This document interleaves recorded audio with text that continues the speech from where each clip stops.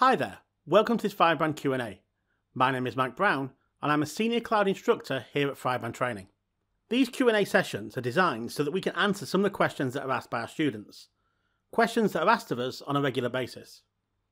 We hope to provide an answer to the questions in these sessions, and where appropriate provide demonstrations of the features being discussed. Let's take a look at the question that we're going to try and answer today. Today's question: what are Azure Blueprints and how can they help with compliance? At the time of recording, Azure Blueprints are still in preview, but they have the potential to be a great asset for anyone working in Azure. Azure Blueprints will allow cloud architects to define a set of rules that Azure subscriptions must abide by providing security controls and compliance controls to those subscriptions, allow resources to be deployed to Azure, but those deployed resources must conform to security best practices, and Azure Blueprints will allow us to rapidly deploy new environments which comply to our organisational standards. When creating an Azure Blueprint, they will allow us to deploy role assignments, policy assignments, Azure Resource Manager templates, and resource groups. So let's take a look at blueprints in action. In this demonstration, we will create a new Azure Blueprint, define artifacts for the Azure Blueprint to deploy, and show how the new Azure Blueprint can be deployed. Let's jump right in. Here we are in the Azure console. I've already accessed the Blueprints blade. If you're not sure how to navigate here, just type Blueprints in the search bar. It's worth pointing out again that Blueprints are still in preview, and like all preview features are subject to change. We should wait until this feature comes out of preview before launching it in production. If we scroll down this page a little bit, we can see the 3 tasks we need to perform when working with blueprints. Here we can see create blueprint, apply to a scope, and track assignments. We would work through these 3 tasks in order, starting off with create a blueprint. So let's click create. We're going to be starting off with a blank blueprint, but again, if you scroll down, you can see that there are samples already created for you. So if you find a sample that closely matches your requirements, use that as your starting off point. If I scroll back up, I'm going to select Start with a blank blueprint. This first section is a standard form, where we define a name for the blueprint, a description, and a location. So I'll fill those details in. Here you can see I've defined a name of our first blueprint, a description, and a location.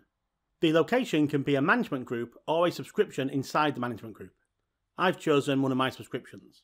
The next step is to define artifacts. So let's click Next Artifacts. You can see the subscription level is selected. Beneath there, select Add Artifact. In the Artifact Type drop-down, select the arrow. And here you can see the different types of artifacts you can define with your blueprint. Let's start off with a resource group. If we select that and scroll down just a little, what this artifact allows us to do is to deploy resource groups to new or existing subscriptions. We have to provide a display name for this artifact, but then notice the tick boxes. Underneath resource group and location, we have tick boxes that are already selected that say this value should be specified when the blueprint is assigned. Leaving these tick boxes selected means that the assigner of the blueprint gets to fill in these details. Now I don't want to do that, so I'm going to untick both these boxes and provide a name for the resource group and location. Here you can see those details filled in, and I've added a name for the artifact as well. The only other value to add here is tags. If we scroll down a little bit, we can see the optional tags that can be added. I'm happy with this configuration, so I just say add. So now we see, as well as the subscription level and artifacts that can be assigned there, we have our new resource group artifact and artifacts that can be assigned beneath there. So beneath the new resource group, let's click Add Artifact. And again, let's look at the artifact types that we can deploy here by clicking on the drop-down. Slightly different list now, because resource groups cannot contain resource groups. But beneath here, we can still add policies, roles, and ARM templates. Let's click on Role Assignment. And at this resource group level, I'm going to assign a role permission to one of my Azure AD users. The role I'm going to assign is Contributor. So from the role drop-down, I choose Contributor. Again, I untick the tick box that says this value will be specified during Blueprint assignment, and I'm going to select one of my Azure AD users. I'm choosing Bob.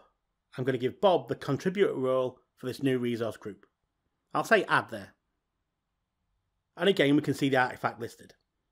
We can carry on with this by assigning policies and ARM templates at different levels. But I'm happy with my blueprint, so I'm going to say Save Draft. Once the draft is saved, you'll be sent back to the Blueprint blade. Now we've created our blueprint, we can apply it. So let's click Apply. The first thing we need to do is select our blueprint. So from the Blueprint drop-down, select Draft. You should see a list of draft blueprints, including the one we just created. Here we can see the blueprint that I created, and on the right hand side we've got the 3 dots. If we select those 3 dots, and from here we choose Publish Blueprint. We need to provide a version for our blueprint and any notes that we want to share with other people. And if we're happy, we click Publish. It might take a minute or so to publish the blueprint. Again, for the drop down under Blueprints, instead of Draft, filter for Published. Now we have the blueprint published, it's ready to be assigned. So select the 3 dots again on the right hand side and choose Assign Blueprint. Here we provide an assignment name, a location, and the version of the blueprint we wish to assign. If you scroll down, you can see more of the form, including a parameter section. So if there were any parameters to be filled in, it would be done here. If we're happy, we click Assign. I'm in my subscription and I can see a list of my resource groups.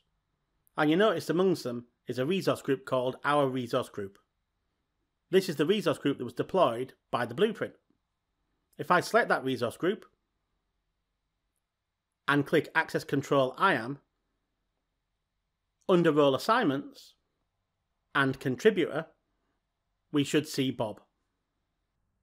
So, what are Azure Blueprints and how can they help with compliance? Well, they allow us to map our security and compliance requirements to a group of artifacts that we can deploy together.